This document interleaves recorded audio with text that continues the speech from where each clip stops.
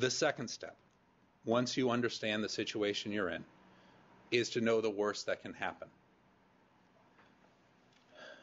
This will involve both perhaps just doing research, such as the legal information that's available on the Help Me Law website, or it may mean speaking to a professional, either a non-profit credit counseling agency.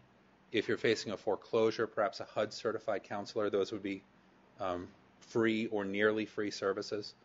If you qualify, some legal aid providers could provide some basic information. But I would recommend that you start with the websites and see if that answers your questions. Essentially, the worst that can happen is that your creditors can use the legal process to collect on the debts. Essentially means you're going to be sued. Before you're sued, you should receive a demand letter that essentially notifies you who the creditor is and what amount they're claiming, and some information on the original creditor if the person that is claiming the debt is not the original creditor. Let's say you had a Chase credit card that went into default a few months or a few years ago, and you get one of these letters. It easily could be from, Debt Collectors LLC. It could be just an odd name like Portfolio. Portfolio Recovery is an actual collection company, or it's not, but it's a company that buys bad debts and then attempts to collect on them. And it is very possible that it's a company that you've never seen before. But they should notify you in this letter that they own the debt and who the original creditor was and the amount of the debt that they're claiming. It often is useful, and I probably should have mentioned this in the first step, is to pull a credit report.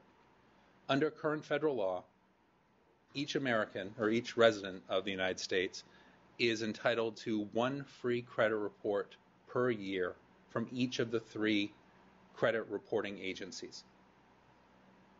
And just to backtrack a little bit, your credit report is not something maintained by the government. It's essentially, there are huge pools of information that are maintained by these 3 companies, Experian, TransUnion, and I'm actually blanking on the third, but there are 3 large companies.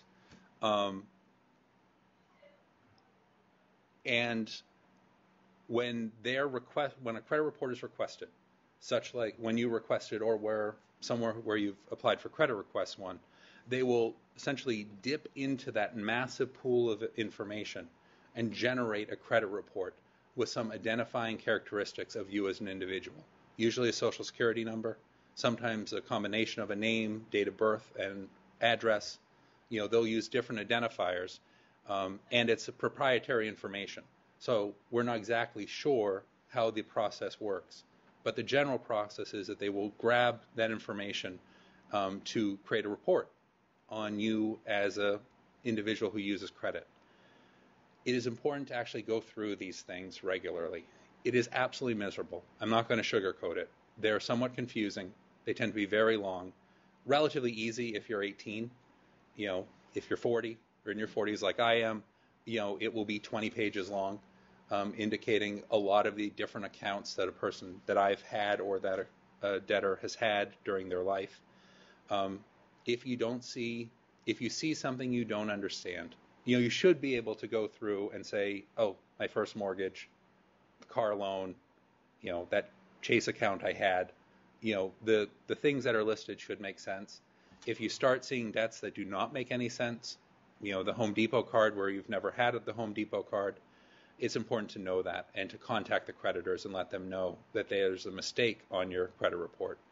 And it's beyond the scope of tonight's presentation, but there are some federal law protections that do allow you to dispute items on your credit report. But it's a handy tool, even just to understand the total amounts of debt that are out there and how you look to potential creditors. Getting back to knowing the worst that could happen. The collection process in Maine usually occurs through 2 different court processes. The first one is small claims, which is a relatively simple and quick and informal process for claims less than $6,000.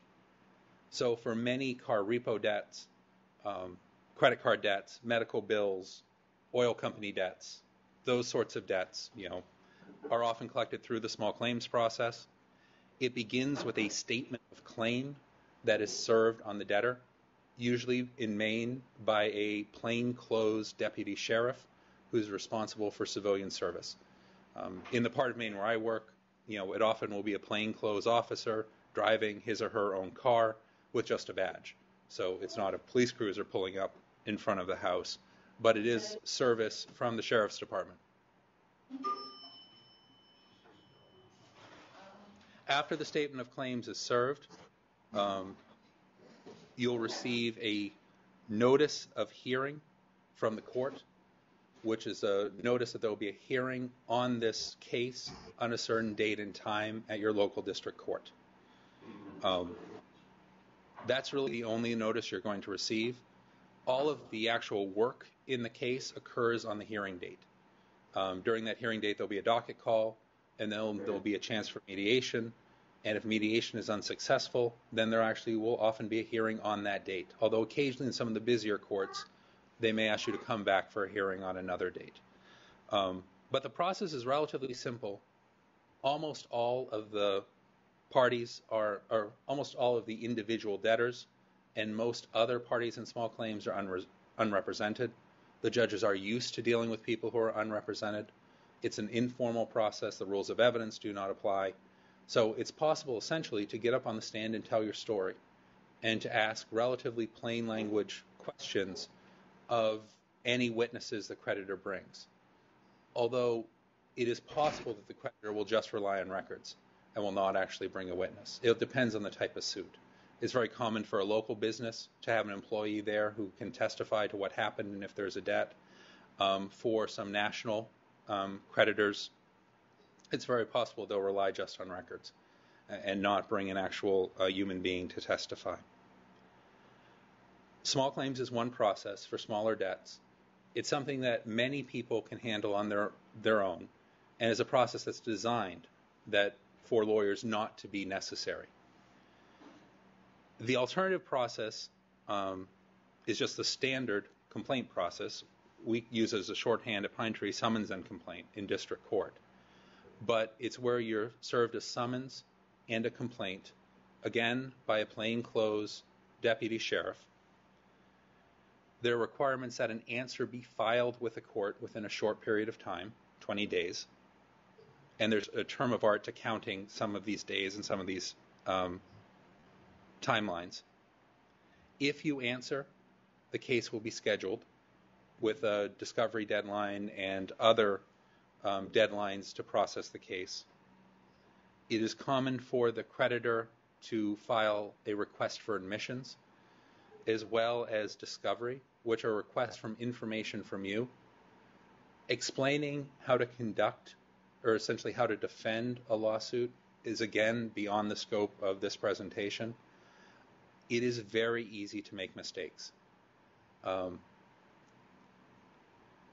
I would suggest that if a person was served with a summons and complaint, to do everything that they can to get a lawyer involved. Sometimes it's just not possible to hire one, but it would be worth contacting legal services, either Pine Tree or Legal Services for the Elderly or the Volunteer Lawyers Project, to try to get some legal representation. Because although occasionally debtors do defend these suits successfully, there are 100 pitfalls, and it's a very difficult thing to navigate on your own. Often summons and complaint cases are resolved simply through paperwork, through the failure to answer something that needed to be answered, or to file an opposing motion, or to oppose a motion for summary judgment, which is essentially a paper trial. If the defendant, the individual debtor, the defendant, is successful in avoiding all the pitfalls, there will eventually be a hearing. And the hearing is somewhat similar to the small claims hearing. It's in a district court, but it is a more formal process, and the rules of evidence do apply. So it's important to understand exactly how the information can be provided to the judge. Again, not impossible for a person to do on their own, but legal representation would be extremely helpful. If a creditor is successful in getting a judgment against a debtor, that's essentially a statement from the state of Maine that the debtor owes the creditor X dollars. They're money judgments. They're for $2,000 or $2,300 or $50,000. They're for a certain amount of money. The court rules expect that payment will be made within 30 days. I believe it's 30. If payment is not made within that time period, there are other ways that the person who holds the judgment, the creditor, can force payment. The first step in most cases is disclosure.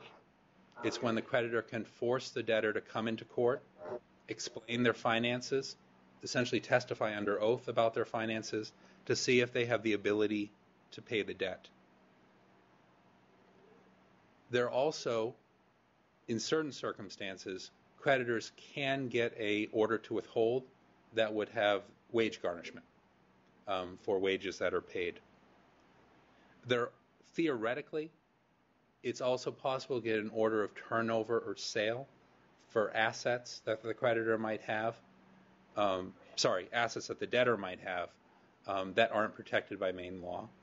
That is not a common procedure for most unsecured creditors to use, but it does exist out there, and it's something to be concerned about. This leads me into the next topic, which is also tied directly to knowing the worst thing that can happen, and that is the idea of exemptions. Maine law protects, in theory, basic income and assets that are necessary to keep body and soul together.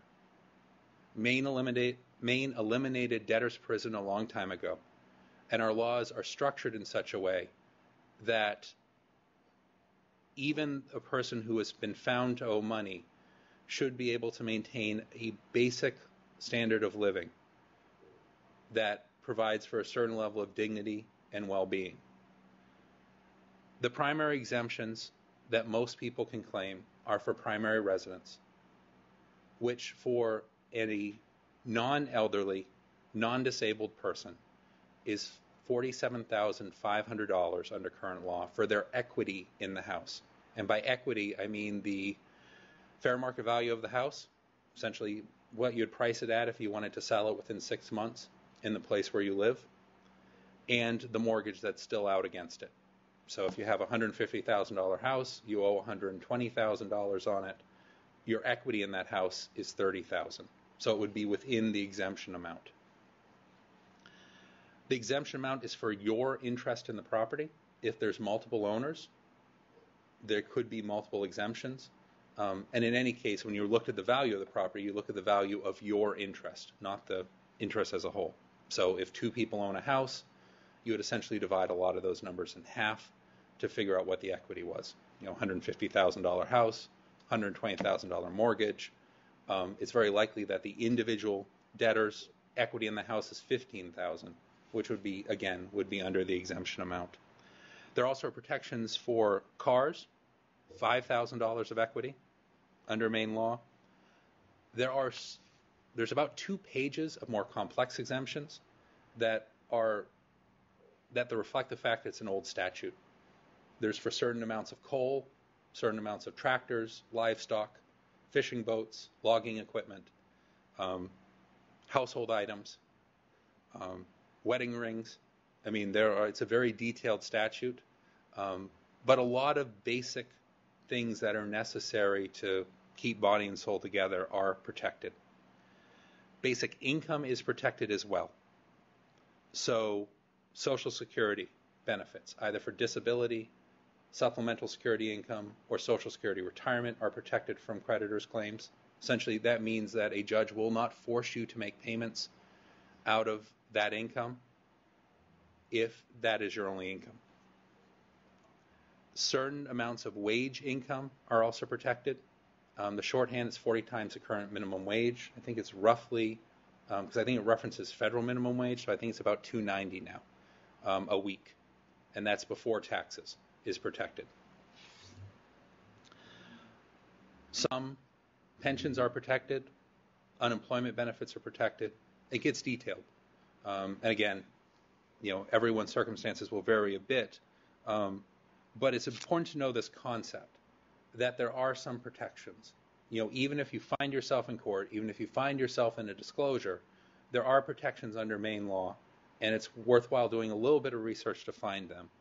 On the Help Me Law website, there is a piece of information, I think, called the debt collection process in Maine courts. That's a relatively long publication. I think it's like 20 pages or so. But it gives a very good plain language explanation of the exemptions, which is really important to know, just again, in understanding the situation that you're in.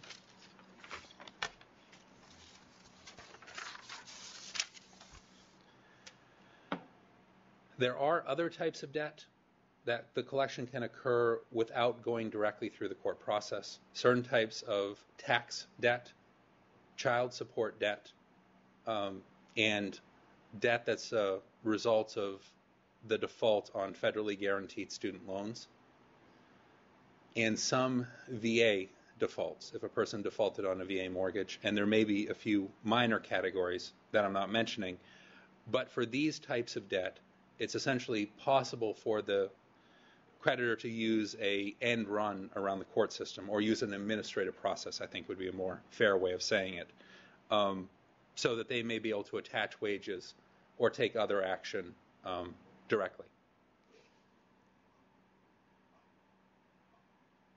But for most creditors, the only way that they can truly force payment is through the court process and through obtaining a judgment and then going through the disclosure and the other processes after judgment to force action.